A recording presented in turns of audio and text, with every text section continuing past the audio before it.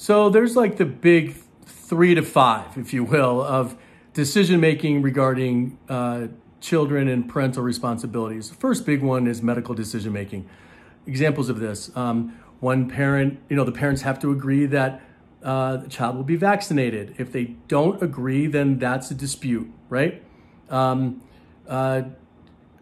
Procedures with a dentist, mental health, therapy. So that's really under the medical decision-making realm. Then there's religion.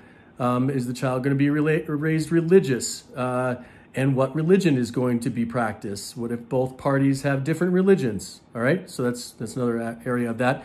Then the third one is education. So the court cannot order a child to attend a certain school or a certain school district.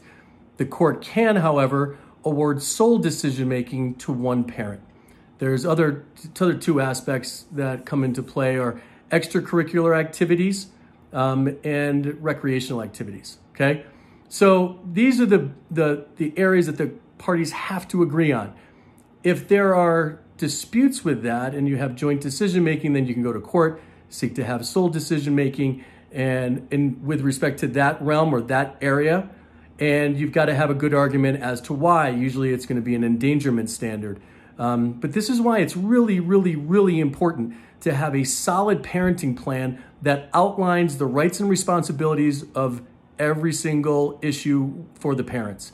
If you don't have that, then you're going to be dealing with ambiguity, and it's just not a good place to be.